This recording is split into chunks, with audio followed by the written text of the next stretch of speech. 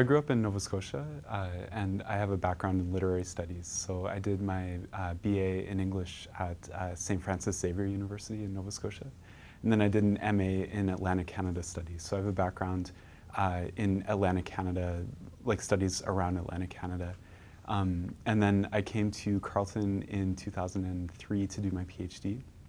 And so I stayed here after that to teach in Canadian Studies in the department. So I compose my lectures in my CUOL course using Camtasia Relay. So Camtasia Relay is it's a program that captures your desktop basically. And so what I do is I compose PowerPoint slides and I speak over them. So I have a mic and I just talk to my computer. So it's a strange process for composing lectures, but it works really well. So I can do things like check websites or do things in the library, things like that while I'm lecturing. But primarily it's just PowerPoint slides and me speaking over them. So my course is quite interactive. So I start the course off with a session on Big Blue Button, and Big Blue Button is a technology that was developed here at Carleton. It's a web conferencing technology that's designed specifically for teaching.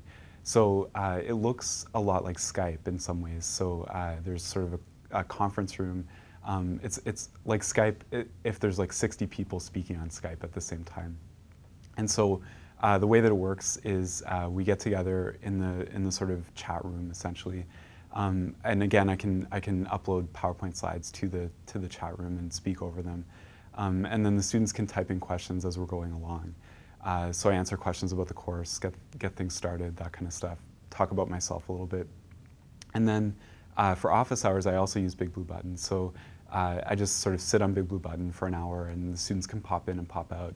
And we can either talk via the chat function or we can speak as if we're on a phone or on Skype. So it works really well. It's quite interactive that way. I can use a webcam to capture me. And I don't usually give access to the students to use their webcams because it just becomes a little bit unwieldy with that many people. But yeah, absolutely, it captures me. And the really nice thing about using it for the introductory lectures is that Big Blue Button, it records everything that I do, so I can post the session afterwards for people that missed it. So it works really well that way. And the really nice thing about the technology is that they can go back and they can rewatch things. They can watch it over and over again as many times as they want, which is really nice. And then so I usually have a discussion board in the class so they can post questions publicly, and then either people in the class can answer them or I can answer them, and then everyone can see the answers. So I try to keep it open as much as possible. But yeah, they ask questions after the lecture, and I try to stay on top of that for sure.